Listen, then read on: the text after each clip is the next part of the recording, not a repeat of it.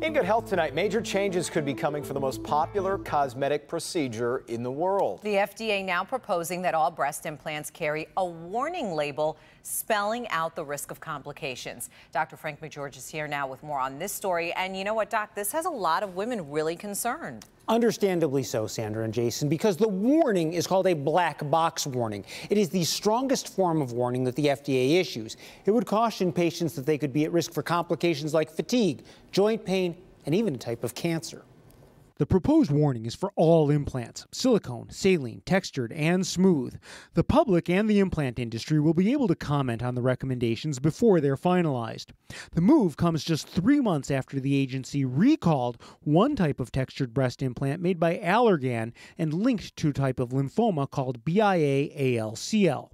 The textured implant was marketed to be the most natural looking, with a suede-like texture to stay in place better. The recall letter's hitting patients hard, including stage 4 breast cancer survivor Karen Thompson. I really don't remember much after that, but all I was thinking was, holy cow, I have this textured implant. Women are looking to their doctors for answers. Hundreds. We're probably close to 1,000 calls in the last 8 months. What do I do now? Give me some advice, doctor. Both Allergan and the FDA say patients who have no symptoms of the cancer should not remove these or other types of breast implants since the risk is low. But some doctors, including Dr. Elizabeth Potter, feel differently. I think women who have a history of breast cancer or who have a history of a genetic predisposition for breast cancer should think strongly about having their textured breast implants removed. The bottom line, talk to your doctor and watch for symptoms or complications like swelling, redness, fluid, a mass, joint pain, or fatigue.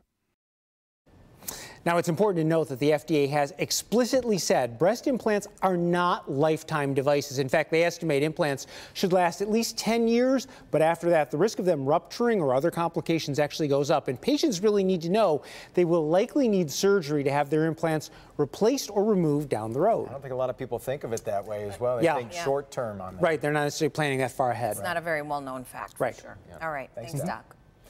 A much-loved school crossing guard in Arlington, Virginia, surprised with World Series tickets. This is Mr. Jeff. He's a crossing guard at an elementary school and a big fan of the Washington Nationals. The community pulled off the surprise Wednesday. You can see he just looks completely surprised, doesn't he? Well, Mr. Jeff is going to the possible series clinching game now, which would be Game 4 on Saturday after the Nationals beat Justin Verlander and Keelan Cole, or not Keelan Cole, that's a receiver. Who was the other guy? You're asking me. You're asking me a sports-related question. The other ace, Garrett Cole. I'm sorry for the Houston. So they have a 2-0 lead. You know better than that. Come on. I look at you like for help. Help me with the sports fact. With sports, it's not happening. Speaking of, Jamie's out live today doing